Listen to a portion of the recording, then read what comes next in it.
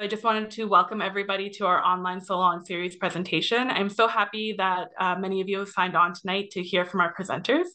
My name is Nicole Tainch and I'm the manager of the McDowell Foundation. I want to welcome you tonight on behalf of the foundation, and our role in the province is to fund teacher-led research, such as the projects that you're going to hear about tonight. I would like to start by acknowledging that I'm currently on Treaty 6 territory, the traditional lands of the Cree, Saulteaux, Dene, Dakota, Lakota, Nakota, and the homeland of the Métis. I appreciate and honor the relationships with one another that allow us to share this land and continue to work towards reconciliation. I know that we have people joining us from other territories, so I hope that you are able to take a minute to consider your own relationship with the land and the people who work, live, and play there. So I would now like to introduce Jessica Brown, President of Saskatoon Teachers Association, to bring greetings. Thank you, Nicole. Good evening, everyone. So my name is Jessica Brown, and I am the president of the Saskatoon Teachers Association. And I'm really happy to be here with you tonight to congratulate Ivy and Judy on their really exciting research. Before I do that, though, I just have to take a moment to share that Ivy, I believe, actually began recently working for the counseling service that shares the building with the STA. And Judy is actually teaching my husband a class at the College of Education right now. So it's a very small world. Ivy and Judy, your work has contributed really important insights into our understanding of how teachers might manage the stress of teaching, as well as the added distress of a large-scale event like the COVID-19 pandemic. And I'm really proud, as the president of the STA, to bring greetings from Ivy, your local association. And I'm so excited to hear you speak about your research today. I really enjoyed reading the paper, and I know that there'll be additional insights coming from you speaking in person. So thank you so much for inviting me, and I'm really looking forward to this. Jessica. Thank you, Jessica. I would now like to introduce our moderator for the evening, so Denise Hepner. Denise is an associate director for the Saskatchewan Teachers Federation Professional Learning. In addition to her role at the STF, Denise is also a McDowell researcher and sits on the board of directors. Welcome, Denise. Thank you. Welcome to the research team and our panelists and our participants. The McDowell Foundation is near and dear to my heart, and it has such wonderful, impactful research that has come from our Saskatchewan teachers, which is really exciting. And Judy and Ivy, I'm really looking forward to hearing about your research journey and your research results regarding thriving during the pandemic. I have to admit, I didn't necessarily thrive during the pandemic, so I learned a lot through reading your report that I can apply to my own life. Before I turn it over to the researchers, I wanted to quickly go through a few technical things before we get started. To ask questions or make comments, you can use the question and answer feature at the top, where you can enter in or vote on questions or comments. We also invite you to use the raise your hand feature to speak, where we can turn your mic on if preferred. And we'll be recording tonight's session for those who were unable to attend, and we'll have it available on our McDowell website. So we have Jay Salican from the STF has kindly joined us to offer technical support. Thank you. Technical support is always wonderful. And I would now like to invite the researchers to first introduce themselves and then share their work. And once they're done presenting, we'll have some time for questions and conversation after. So welcome, Ivy and Judy. Thank you. Thank you so much for that introduction. So to start, I'm Ivy Armstrong. I'm a high school school counselor at Marion Graham Collegiate. And I'll let Judy kind of introduce herself as well. Sure. Hello, everyone. My name is Judy Fernuk, and I'm an educator and mental health practitioner in the province of Saskatchewan. I teach at the University of Saskatchewan and run a small private practice doing counseling and coaching and such. And research is, I guess, the third hat that I wear. And I was super excited to work with Ivy on this project because we share a lot of roles as counselors, educators, researchers. So yeah, take it away, Ivy. Yeah, so our agenda today, I'll just talk a little bit about the introduction and how we came to this research project, a little bit about the background, the literature and review, and then we'll go into results, implications, and discussion. Of course, hearing from teachers and those in the education areas is a really important part of our work as well. So we do welcome any questions that you might have along the way. So we'll go to the next slide. So basically, when we saw the call out for research from the McDowell Foundation in Wellbeing, I actually reached out to Judy. Now, the interesting fact is that Judy and I have only met in person once, and it was actually a coincidental meeting because her son goes to the same school that I teach at. Or I'm a counselor at. And so actually our friendship started online through common interests, common people. And so when this came out, I said, okay, I'm working on my master's in social work, looking at self-care and practitioners. And I knew that Judy had done her dissertation working around the human curriculum and very related areas. And so I said, hey, Judy, would you be interested in kind of pursuing this together? Think it would be a really cool opportunity here in COVID-19. So the two of us online and virtually using Zoom and other ways of communicating, we started to explore ideas of how we might look at COVID-19. And we knew that we wanted to be the hope and to look at the positive perspective, what those positive things were that came out of this pandemic. And so we landed on the idea about how did teachers thrive, or who did well in the pandemic, and what were those qualities?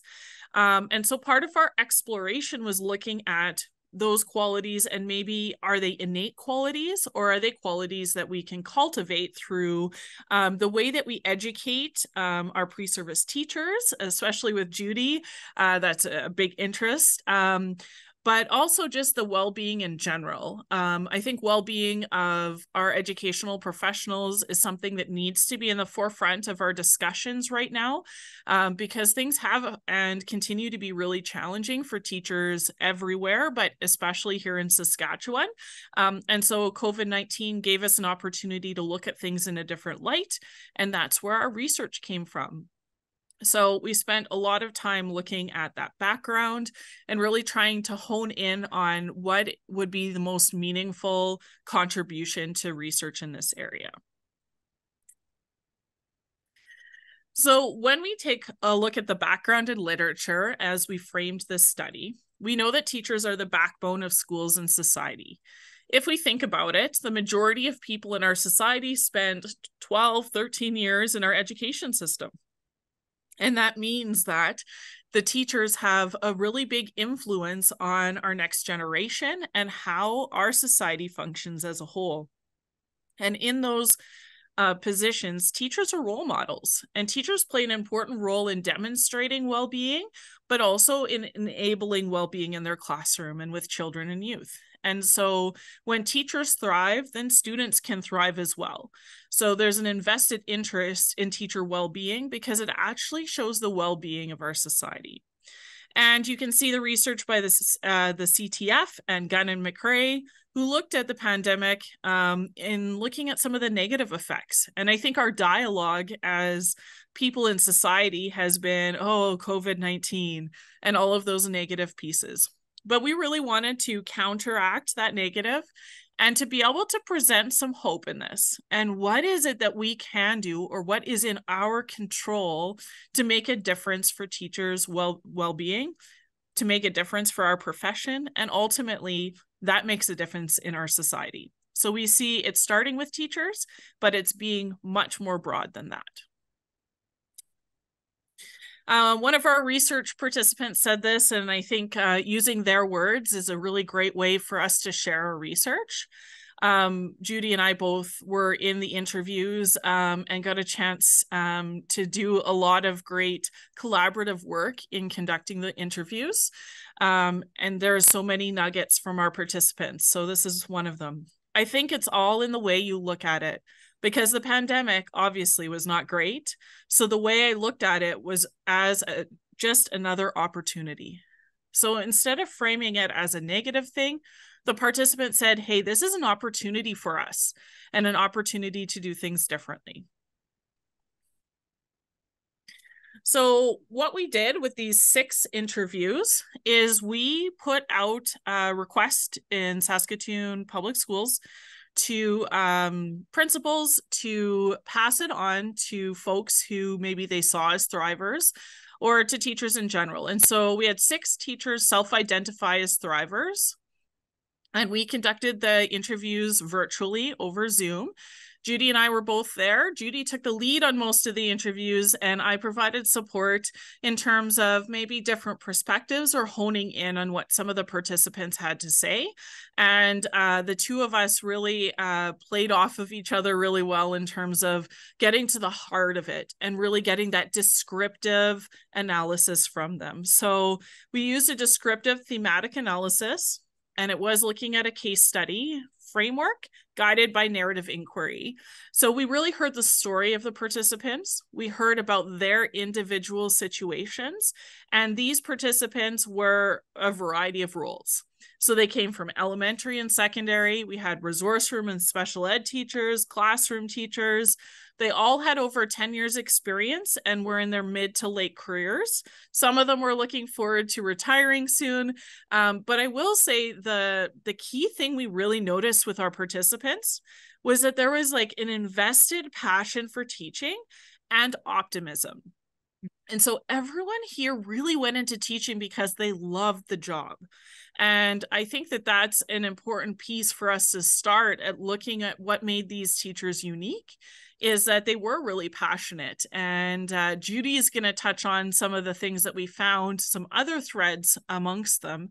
But there was really no one type of teacher that came to this as a thriver, because they did come from a variety of different roles and subjects and experiences. And I think that that demonstrates a richness of the data here to say that you don't just need to be a elementary school teacher to find thriving, or a secondary teacher, or to work with mainstream students, or work in a special education classroom. There's really a place for teachers to thrive everywhere.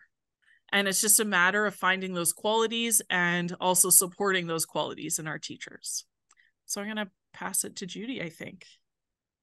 Thank you, Ivy. And I like that you touch on that. It was kind of neat, first of all, that we went into this with a wonder around, would we find any thrivers? And then we had all of these thrivers contact us, and they came from such different backgrounds, ages, stages, genders, working in different and unique environments. And it was kind of cool that at first, one of my big questions was, what do these people have in common? And that curiosity really guided our inquiry through all of the interviews. So thanks for that great overview of the thematic approach to this, Ivy. So a lot on this slide here, but I'm going to start with this little bubble at the top that sort of speaks to this notion of our wonder around, would we find any thrivers? And we sent out the letters to principals and received a variety of comments back from teachers out there who basically said, you know, I was a thriver. I enjoyed the challenge that COVID-19 presented in the profession. It provided me an opportunity to pivot and look to new directions in teaching. And that just kind of summarizes how these teachers embraced the pandemic as a challenge. And that was at the root of their ability to thrive. And so in our thematic analysis and in looking at the data, we had some early findings that gave us a through line and a perspective on what all of these teachers brought together in common as thrivers in the profession. So if we look under the early findings side, we had 5 key findings, and they were number 1, adaptability. So all the participants emphasized, the principle of adaptability in a variety of ways. So they were open, they were actively seeking out, as I said, challenges. They were curious, they were accepting the possibility of making mistakes and failing, and just adapting and pivoting as they needed to. So very much go with the flow and be open to that adaptive nature of being human. The next one was teacher-student relationships. And this was not a surprise, just in that all of the participants discussed the importance of, you know, building those strong relationships with their students. Another common thread was the genuine interest in their students' well-being and their own well-being. That was a common thread, and a personal commitment to valuing what their students brought to the classroom, brought to the relationship or connections that were developed in classrooms.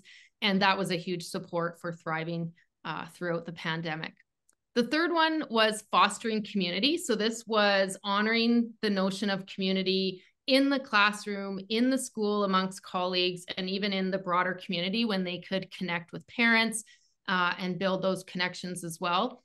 And then we had outlook and mindset, two sort of different words to describe that, you know, in our observations, the participants had, and I'm going to get to this in a minute, this thriver mindset. They just were open to growth and change, adapting despite the challenge. And then the last finding was, or another key finding, I guess, was teacher and student well-being. So all of the participants emphasized the importance of their well-being and that of their students, and that they had to actively attend to coping and managing. And when they were able to do that, they taught that to their students. They listened to what their students' needs were and supported them through the pandemic as well. So from the teacher perspectives, one of the key pieces was that all of the teachers said you have to be willing to try and fail and then pick up the pieces with whatever happens and, you know, try and try again. So kind of those cliches or those mantras that we hear, but are probably cliche for a reason, because they were really the crux of what supported these teachers to get through the pandemic. They also, another key piece was that, you know, we have to not only adopt these features ourselves to support our own thriving, but encourage students to be open-minded as well, and to adopt the growth mindset so that they can think about seeing things from different perspectives and not just focus on the difficulty. Another key piece that Ivy touched on as well was that we heard the word "I love" a lot. So these teachers loved what they do. They loved a challenge. That came out quite a bit. And two implications from this were that, first of all, thriving is a mindset, that we do have to have a mindset for facing the unknown, and that facing adversity can build strength. So that speaks to resilience that I'm going to talk about in a minute. And then the second key implication is that this is an active process. So navigating the unknown is something that these teachers just jumped into without hesitation. And in doing that, they built strength, they modeled strength, and they showed to their students and their colleagues and others, I'm going to share that in a minute as well, that we can heal and grow and repeat that process through adversity as we go. So in addition to speaking to thriving educators, Ivy and I wanted to kind of triangulate our data in the sense that we would get information from these teachers to find out how they were thriving. And Ivy and I would look at the themes coming out of it and come to our own conclusions.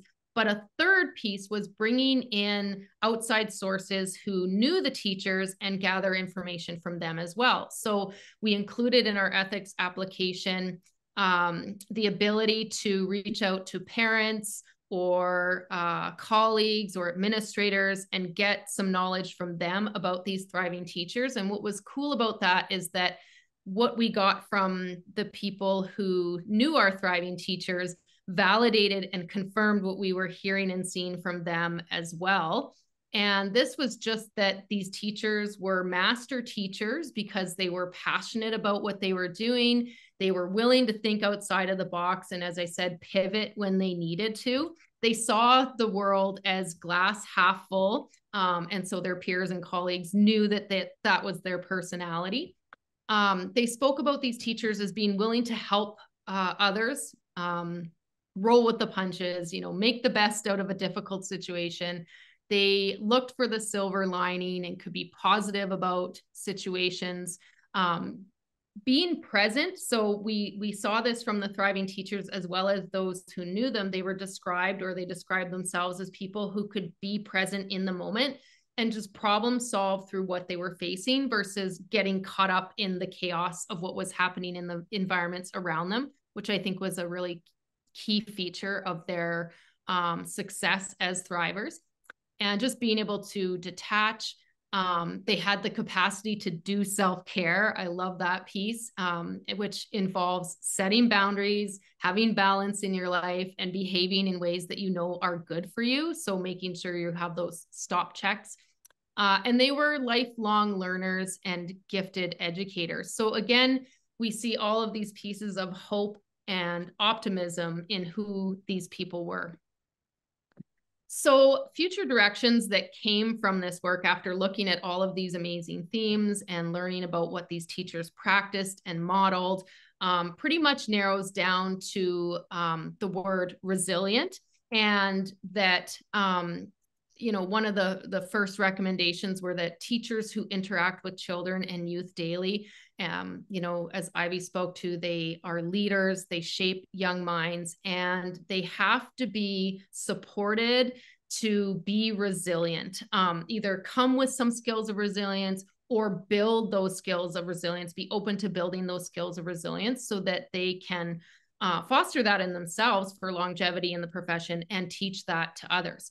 And we also saw that these highly resilient teachers, or made the assumption or connection that they stayed in the profession because they were resilient. So resilience is necessary for self and to teach to others, and it serves as a protective factor to keep me healthy and in the profession that hopefully I love. So some conclusions from this, again, we've spoken to a little bit already, but just that resilience can be built.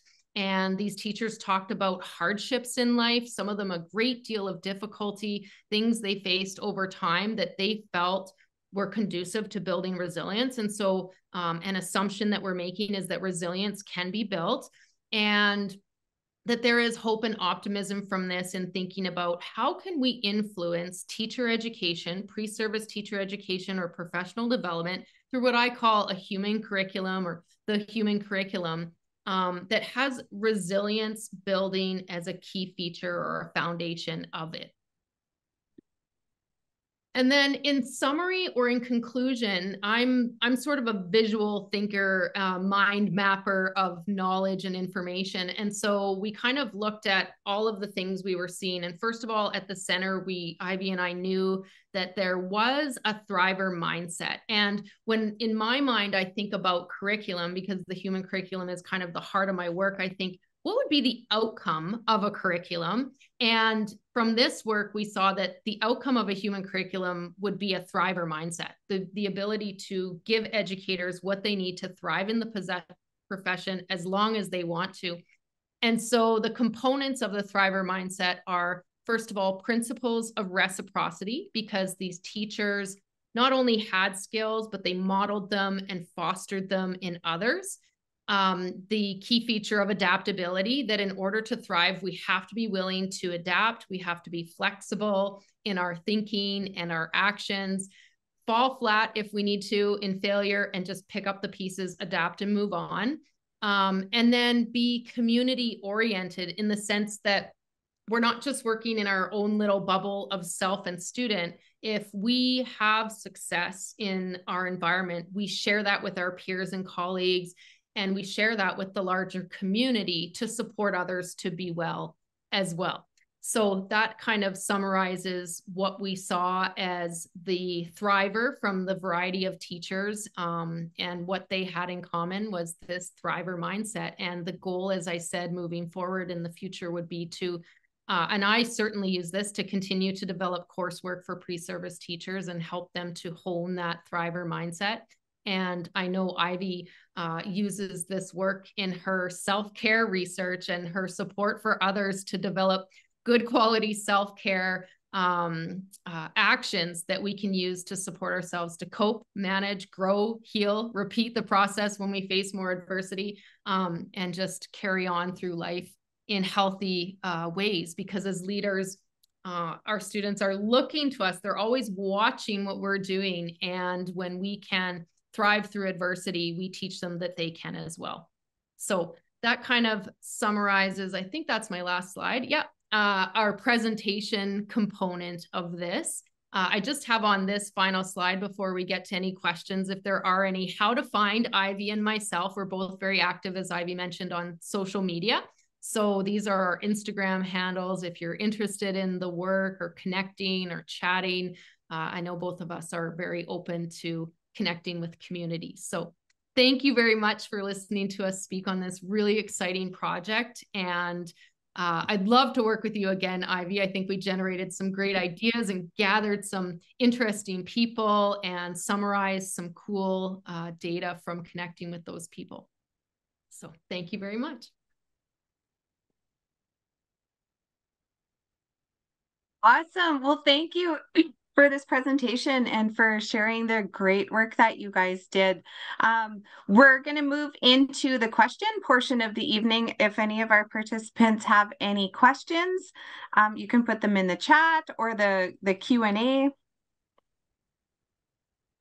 I guess while we're waiting for those to come in, I had some questions. So I love that you focused on a more hopeful and strength-based approach. I think that was a really great way to frame this, because you're right, there is such a negative narrative around the pandemic. And so I was wondering, did you experience any challenges when you decided to focus your project on pandemic thrivers?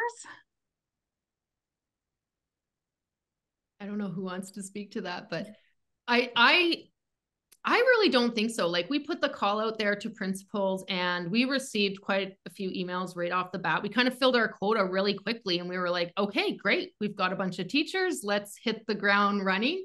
For me, I think the only challenge early on, which in the end I think was more of a positive thing, was that I was like, what do these people have in common? And I just kept like swimming around in my head, like, because I kind of anticipated that we'd see right off the bat, this is it. This is why they thrived. But they all had such different stories and different backgrounds that I was getting really curious about that. And maybe that was a bit of a challenge at the start. But I don't know. How about you, Ivy?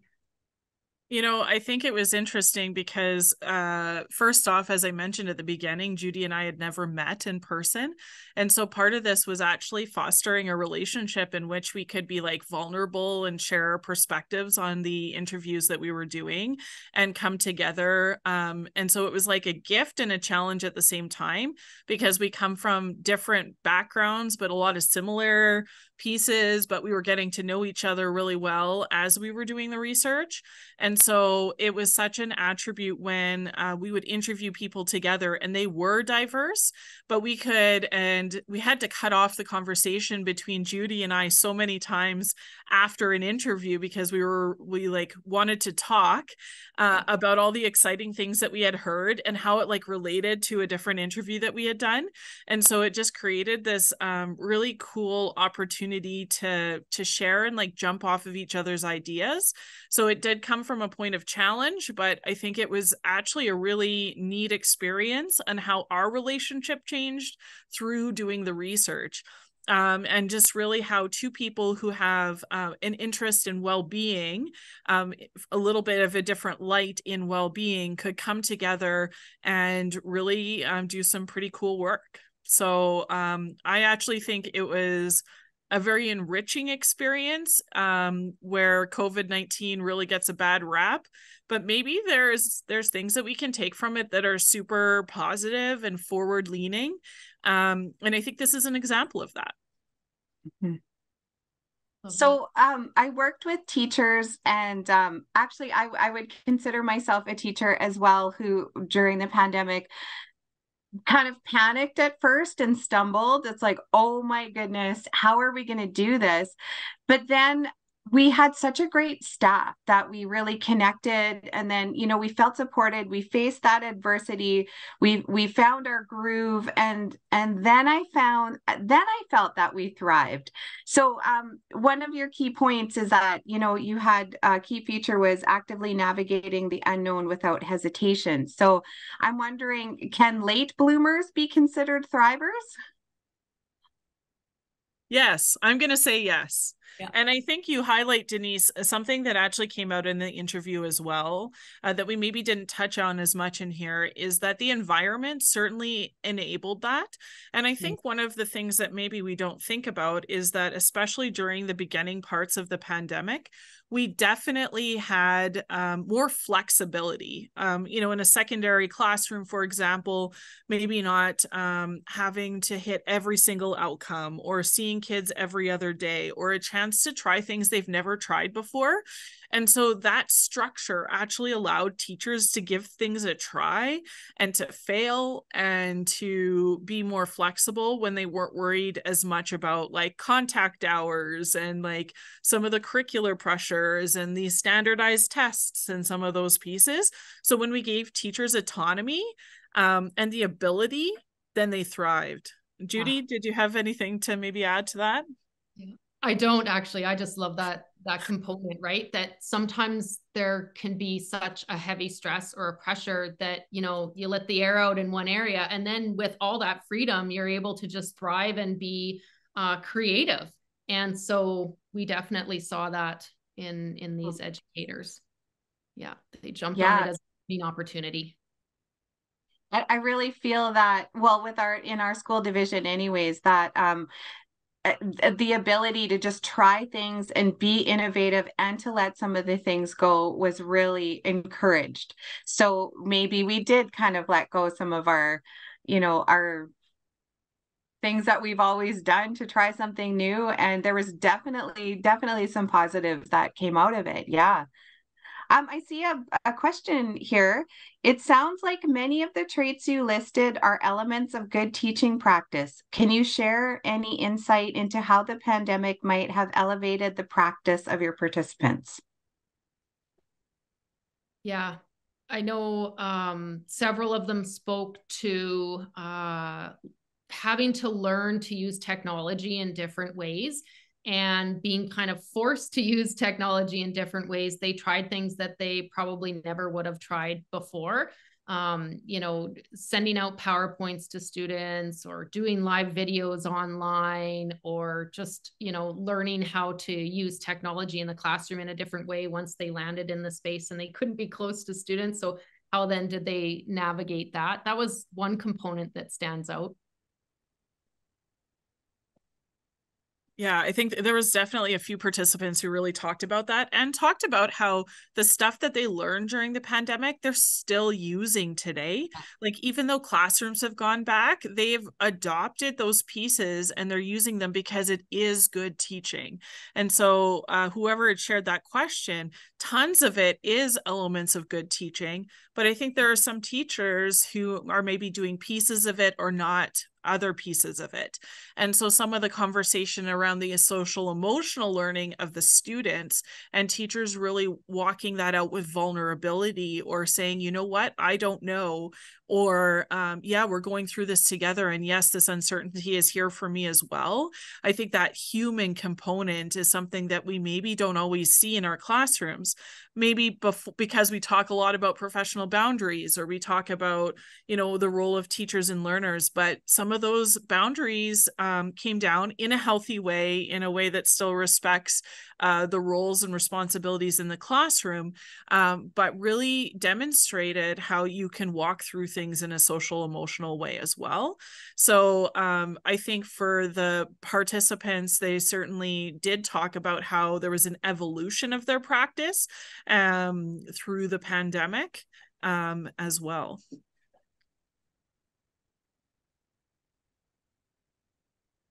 Thank you. There's a question here in the chat. If you could talk to the Ministry of Education or school division leaders about how to support all teachers in thriving through adversity, what key things would you suggest?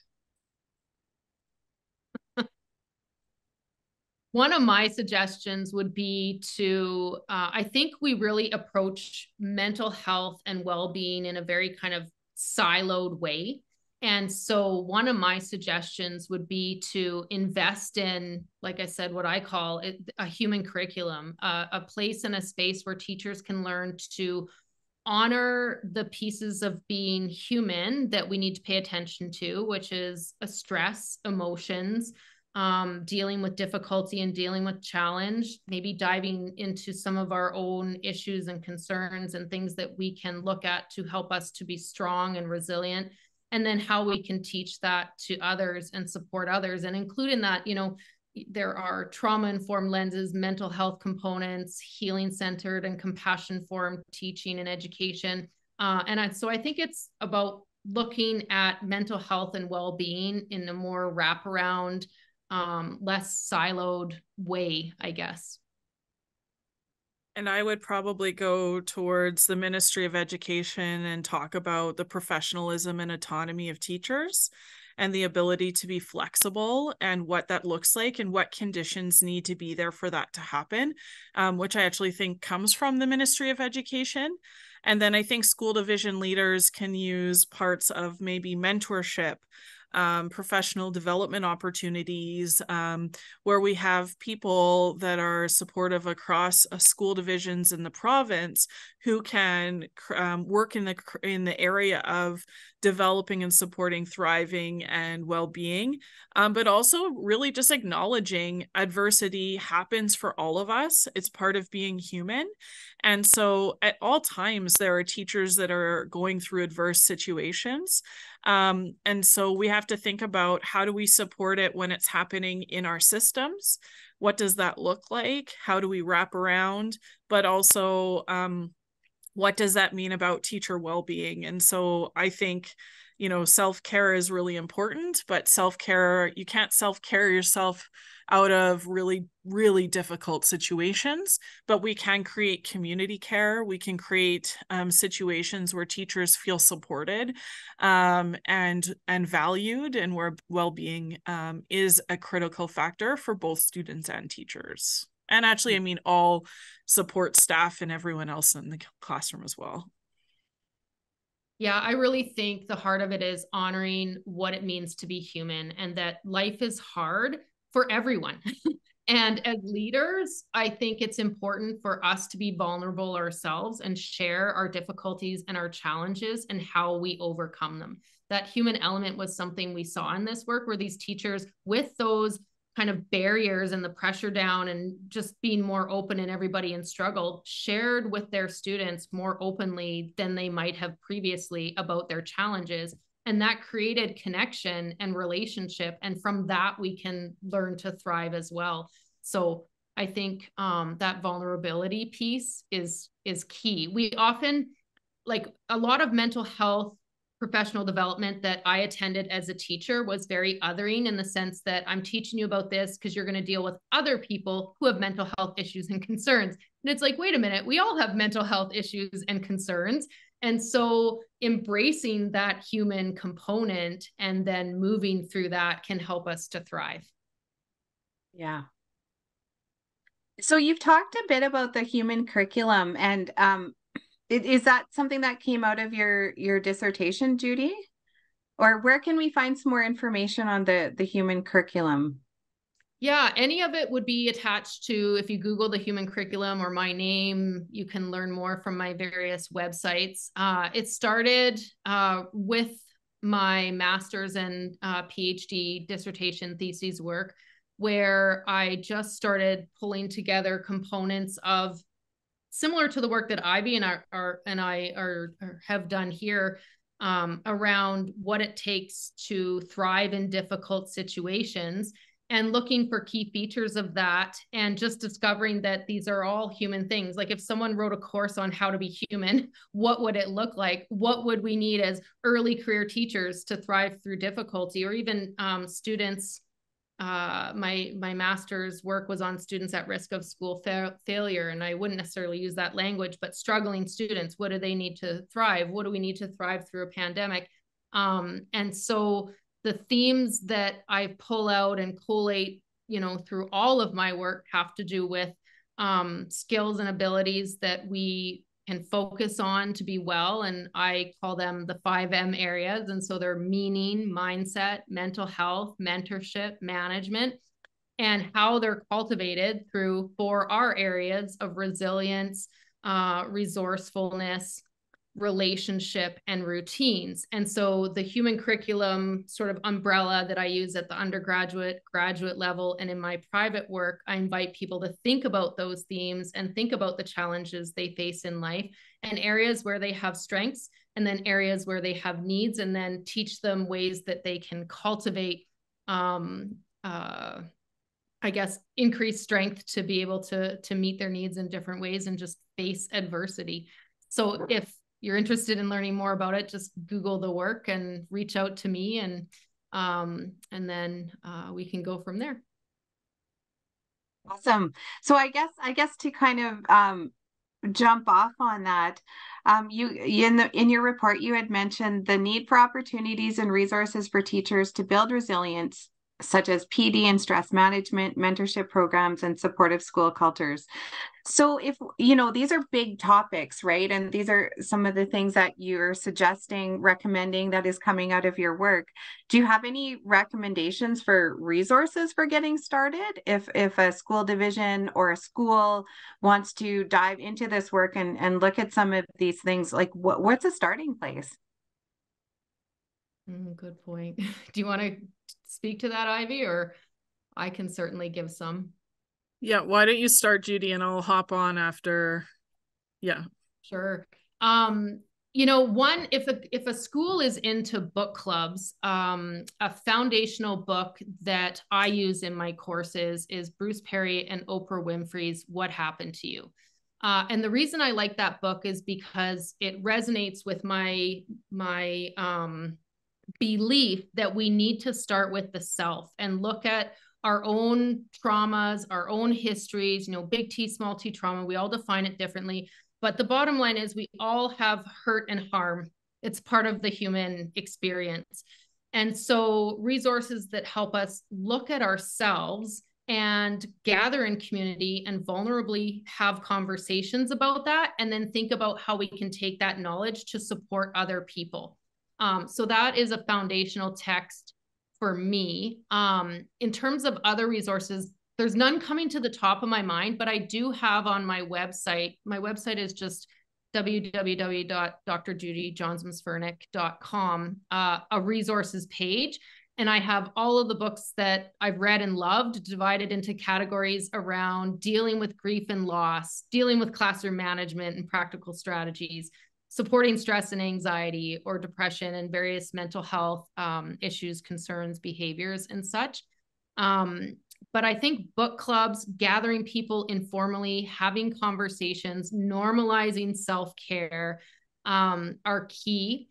I also think a part of the conversation is talking about the difference between positive psychology and toxic positivity. That's something I talk to groups about, and I don't know how other people define it, but in my mind, I see positive psychology as psychological principles that I can learn about and say, hey, that's cool. I can use that in my life. I can use the ideas or strategies to support myself to be well. And I see toxic positivity as me saying, oh, that works for me. It should and will work for you. And so I think it's just a difference in how it's presented. But yeah, any resources that support us to connect, learn about ourselves, and share that learning from the self to other, I think are good. A couple I would add, Burnout, I think by the Nagoski sisters is a good place to start. It's a pretty easy read. There's a workbook that goes with it. Real Self-Care is Pooja Lakshman. It says, crystals, cleanses, and bubble bath not included. I think when I read it, I was like, this is like my thesis in a book, where I looked at, bubble baths and wine and looking beyond that and how we talk about self-care and wellness. And I think really acknowledging that what I do to be well and what Judy does and what Denise does and what everyone here does looks very different. And it's okay to say, you know what, that doesn't work for me. So part of it is that exploration of how to be well. And obviously boundaries, and there's a couple good books on boundaries, are some of the things, but it's also about like shifting perspectives on it. I don't need to, my room doesn't have to look meticulous. I don't need to have, all of the bulletin boards done all of the time. Might be a shift for someone. And so it's looking through perfectionism and people pleasing and some of those things that I think we see in private practice and in our work with professionals. It's just a matter of shifting what we're doing and how we perceive ourselves. And it is really starting with us. And I don't think anyone goes into teaching thinking, I'm going to focus on myself first, and that's how I'm going to make a difference. I think we go into teaching because we love working with kids and youth. But the biggest learning I've had in my education and in my experience is that if I don't take care of me first and take care of me before things get tough and before pandemics hit or there's a tragic crisis in my school, if I don't take care of myself before that, I'm certainly going to have much more of a struggle when things get rough. Yeah. And so it's normalizing those conversations and normalizing, like, go and access your counseling care. You've got lots of benefits for that. Go see a massage therapist, go to the doctor, heck, drink water in the day and go to the bathroom when you have to go to the bathroom. It may seem small, but we do have to do these things for ourselves while also taking care of our students because they see how we're taking care of ourselves. It shows up because we show up. Speaking to that, Ivy, you reminded me of a couple other resources. Another great one that I recommend is Kristen Neff's work and Chris Germer, Self-Compassion. What I love about how Kristen Neff frames self-compassion, she's got the mindfulness component and other components, but she speaks to a core element of it being common humanity and just understanding that we all have similar things that we struggle with, or we all struggle, we all suffer. Another resource that comes to mind from that is Dan Harris's 10% Happier mindfulness app and podcast. I love how he starts his podcast with it's always something to the effect of, hello, fellow suffering beings, just normalizing that we come to this experience of being human as a common experience. And so anything that helps us understand that and work on self-compassion, self-work, self-growth is a great place to start. And I think that we also need to not make it complicated or adding another thing onto a to-do list. So I think about self-care in 5 minute, 10 minute, 15 minutes. So making a list of those things to an hour. We don't have to take a day and get a manicure and a massage and all of these things. We literally could take 5 minutes and have a cup of tea and be very mindful in that moment. And that will create well-being. It could be, I have a Fitbit and I'll set the calm thing and I'll go to the bathroom and go through one set of breathing exercises. And so in this day where we keep adding onto teachers' to-do lists over and over again, and now we're saying, hey, you're responsible for your well-being, I think we take a step back and say, we're responsible for our community's well-being. There's ways that we can influence that by doing small things. We don't have to make them big things. But ultimately, we can't self-care ourselves out of a broken system either. So acknowledging what we can do and what we can't do and not place this solely on teachers, because I think that that's an easy way that we can say, oh, well, if teachers just self-cared some more, then you'd be okay. But it is bigger than that. Yeah, for sure. For sure. I think that came out in your report as well. The participants were saying, I can't control change, but I can control how I react to it. It's all in the way you look at it.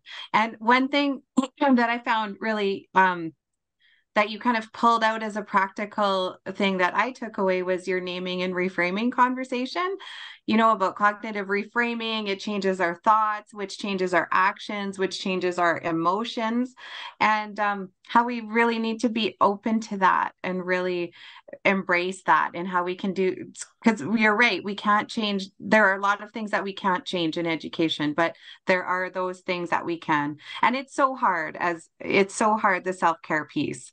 It's just, yeah, as educators, it's not something that, you're right, we didn't get into this for self-care. Yeah. And that's one of the places I start when I'm consulting or supporting educators or leaders is, okay, let's make the list of what is within my sphere of influence or in my control and what's not within my sphere of influence or in my control. And then let's just separate those two and focus on what we can control. And that starts with the self. And we did see a lot of teachers or thrivers CBTing themselves, like cognitive behavioral therapy and reframing, and saying even DBT in the sense that, okay, I can have two things at once. This can be extremely hard and it can be an opportunity. And so, yeah, I like that you were able to pick up on that, Denise, and have that takeaway as well. And make sure I'm not missing any questions because I'm asking them all. Okay, no.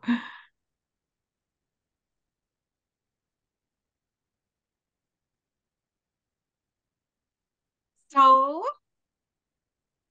I'm wondering, so Ivy, I was wondering, in your role as student support counselor, right? Is that right?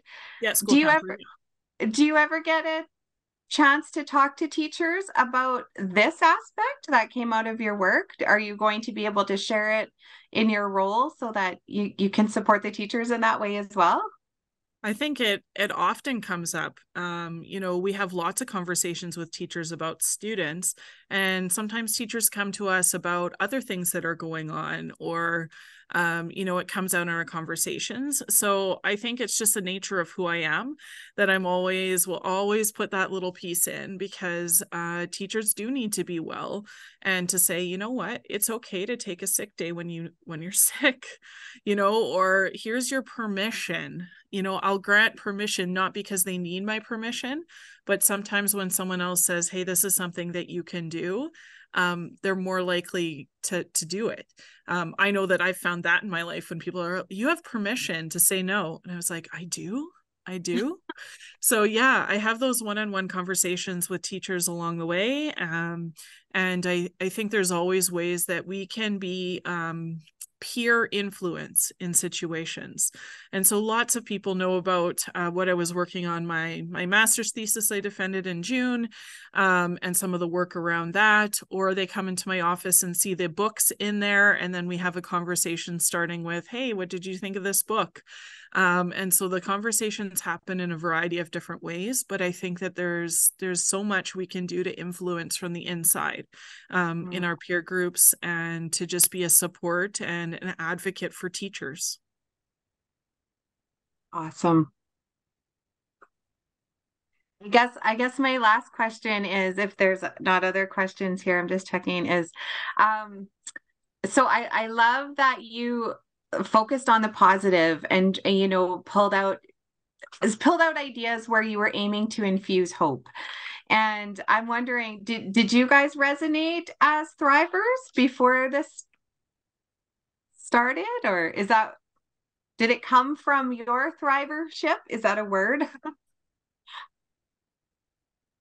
You want to go first, Ivy, or Sure. I think it's a complicated question for me, in particular, because I actually changed schools and roles in the middle of the pandemic.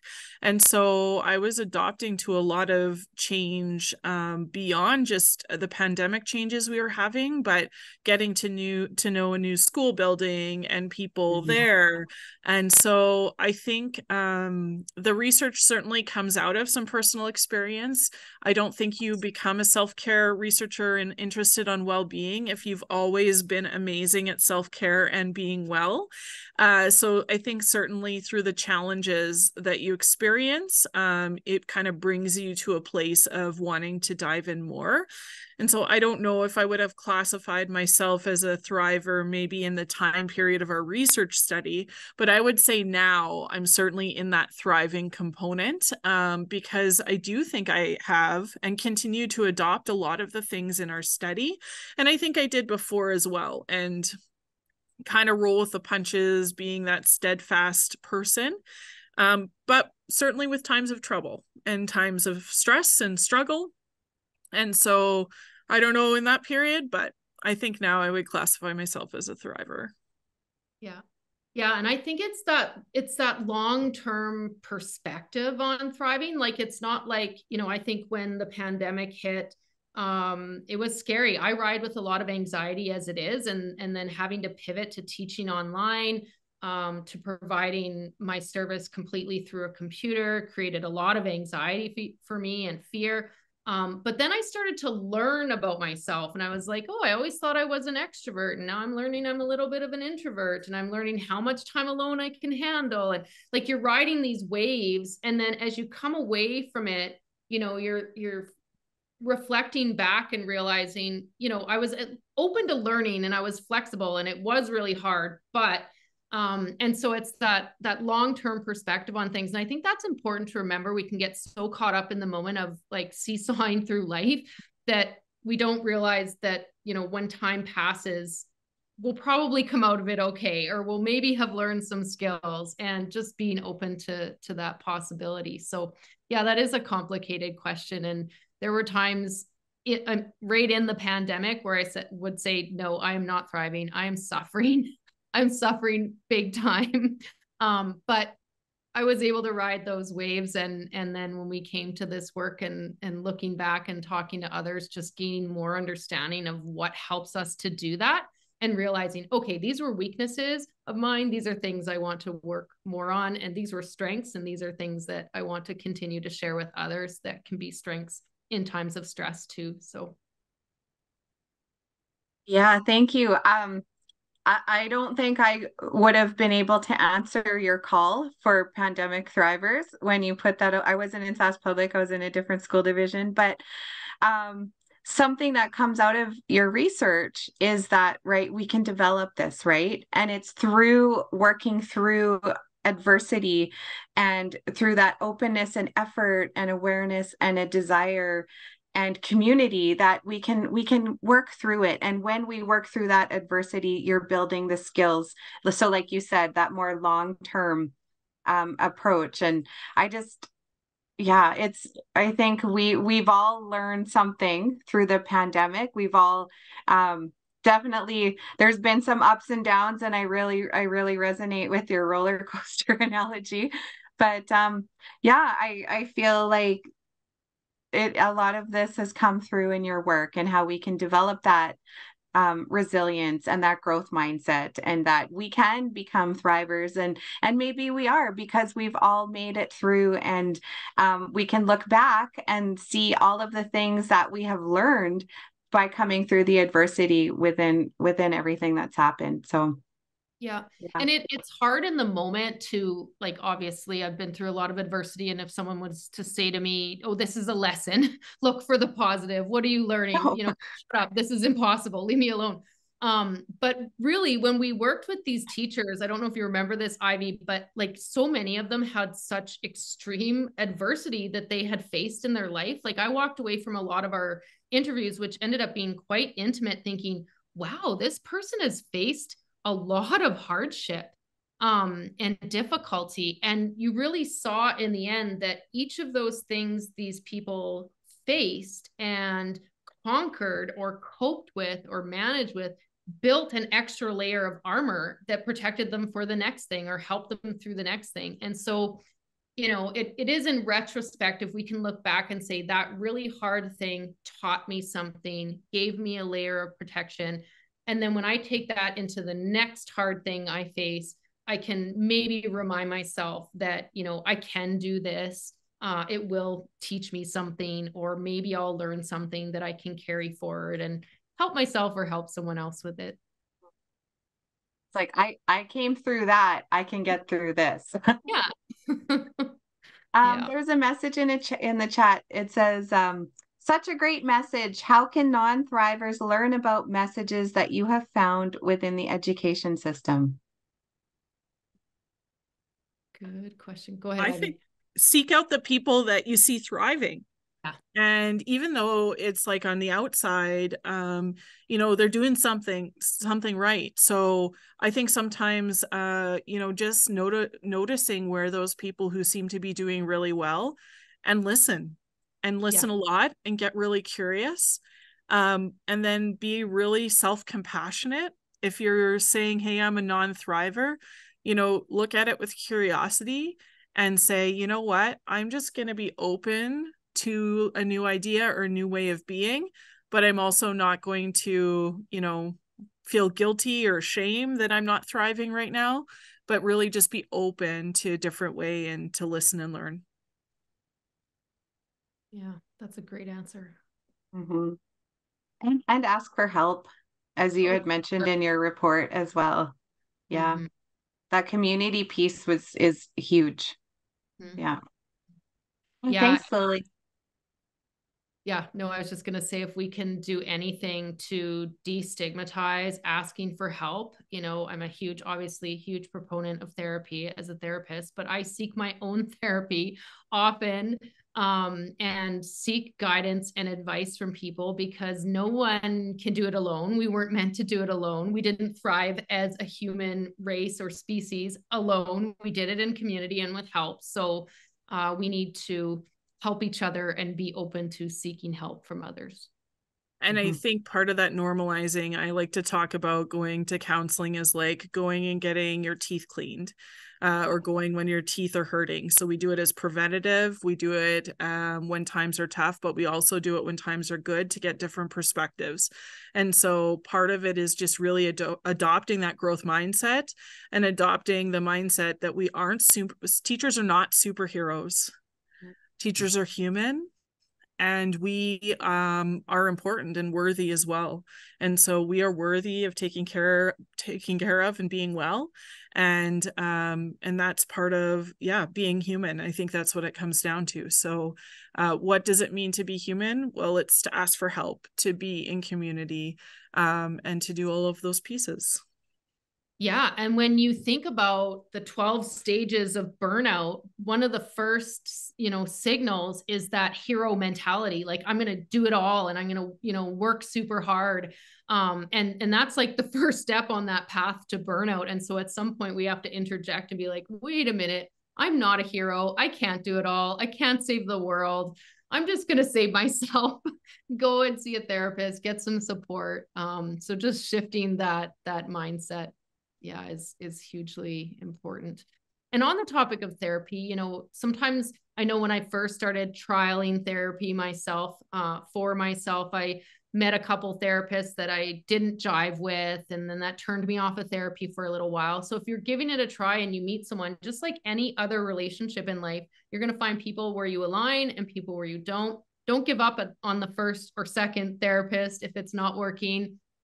Seek out someone that you really connect with and trust and can build a good relationship with and be vulnerable with, and then stick with it. And I feel like my therapist is like a BFF with degrees who can give me great perspective. And like Ivy said, I go and hang out when things are okay and I just need perspective. And then I have them there when I have a crisis and, I've hit rock bottom and I'm, the relationship is made. So that's great advice. How did the research you did change or enrich you personally? Question from Lily. I think it was affirming in some way. And I think it really instilled what I believe about teachers and about human beings, is that, there's that hope that we can influence people in the future. and also that people are doing the best job they can with what they have in the moment. And so I think that it really just affirmed to me the goodness and the hope that I have for this profession, because very much like the participants, I came into education because I wanted to help people and because I really like working with teenagers. And so that hope that there's other people out there that are thriving while doing all of this incredible work. And if you saw the comments, as Judy read at one point, their colleagues saw the amazing work that they were doing too. And so all of those things can coexist. Mm-hmm. But there was also the component of realizing that everyone got to it in a little bit of a different way, and that through adversity, they often found those thriving characteristics. Yeah. Yeah, that resonates with me too. I found it very validating. You know, we hear these things all the time that, you know, the key to our happiness, the key to thriving, it's relationship, it's connection, it's community, but it really, really is, right? Like there's no magic sauce, there's no program or process out there that if I follow all the steps, I'm going to find the path to happiness. It really, truly is in connection and collaboration with others. And for me, just diving into this work and realizing that was an aha moment, and is just affirming in the sense that, you know, I'm going to carry on and continue to teach that if we're struggling, just keep coming back to relationship and connection with someone, somewhere, somehow you will find the path that helps you reach, hopefully, that thriving sense, that flourishing sense. Thank you. If there's no other questions, I'm going to turn it back over to Nicole. Okay, well, hopefully, if any last minute questions come in, I'll just refer back to them. But I just wanted to say thank you for joining us tonight and taking the time out of your day to sit here and learn about this awesome project. The mission of the McDowell Foundation is enriching teaching and learning by supporting professionally led research, supporting teachers such as these here tonight to ask the questions about themselves, their schools, and their profession. And that's why we're here. We are pleased to have been able to provide the space for these conversations and hope that they continue into staff rooms, coffee shops, boardrooms, and all places where decisions around education are occurring. Thank you to Ivy and Judy for sharing your knowledge and experience. And thank you, Denise, for your support and leadership tonight as moderator. And of course, thank you to Jay for making sure that everything all happened here.